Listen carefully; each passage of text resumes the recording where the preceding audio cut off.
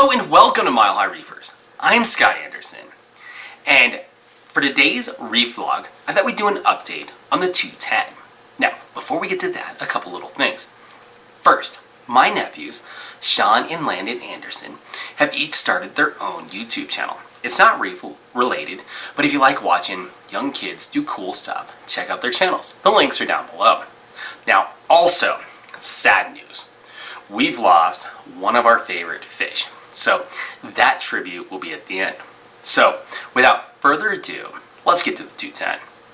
The biggest change that has happened for the 210 tank is I've done my yearly bulb replacement on both the 210 and the frag tanks downstairs. The bulbs have to be changed out yearly because they lose color spectrum and intensity over time. Up top in the 210, I stuck with the ATI Blue Plus bulbs. I love the effect they give on the 210. It gives it a really deep blue, lovely look. Downstairs, I went with the Giesman 16 5Ks. I had been running the Blue Plus bulbs, and really, as standalone bulbs, they're just too blue. They bring out the fluorescence amazingly, but I really like seeing the full range of colors. All the fish are doing extremely well. This tank has 8 tangs in it. And I have to say, everything has gone much better than I ever could have expected. There is basically no aggression in this tank towards anybody. Maybe the purple tang on purple tang will do a bit of a tail slap once in a while, but that's it. I am just so happy with the way everything's going. The other interesting thing is my clown pairs have broken up, and now it seems like almost all 4 clowns are living in the clam. A little bit weird, but interesting. As always, I like to keep you guys informed on the problems that are happening in the tank.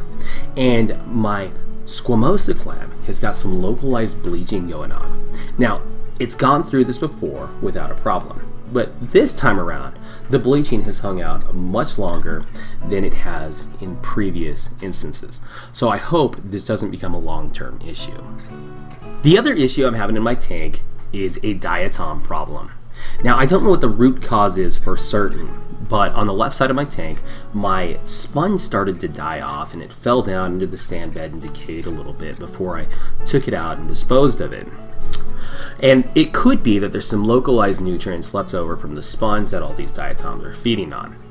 I'm not 100% sure that's what it is, but if it doesn't start to go away, I gotta come up with a plan. Really though, the story of this tank is about growth. There is just so much more good than bad here.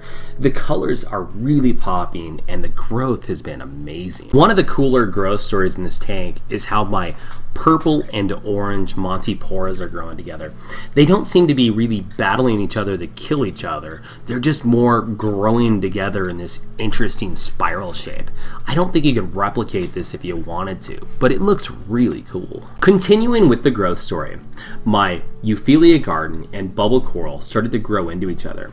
So for a while, it wasn't a problem. The warfare worked and nobody was really dying. Well, I started seeing heads dying off on the Euphyllia garden, so I decided it was time to move the coral around the bubble coral.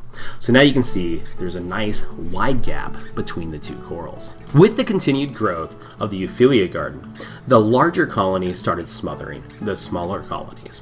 So I decided to do a bit of pruning. I took some of the smaller colonies out and started a whole nother Euphyllia garden. Hopefully in time, this little garden will grow big and beautiful like the one on the right side of the tank. The only new addition is this green bird's nest colony. Now, I lost all of my bird's nest when I overdosed on biopellets, so hopefully this colony will grow big and beautiful like my previous colonies. Everything in the 210 just continues to thrive. I've balanced my calcium and alkalinity for the time being at least, and the growth rates have been just incredible lately. I've been super happy with the way it's all working out. It's been interesting to be at the port of the hobby where I'm no longer just continually adding coral, but to be more maintaining and growing coral. And I have to say, it is a really fun experience. And the sad news is, our longhorn cowfish, George Costanza, has passed away. Now, mistakes were made. First, we didn't quarantine this fish when we first put it in.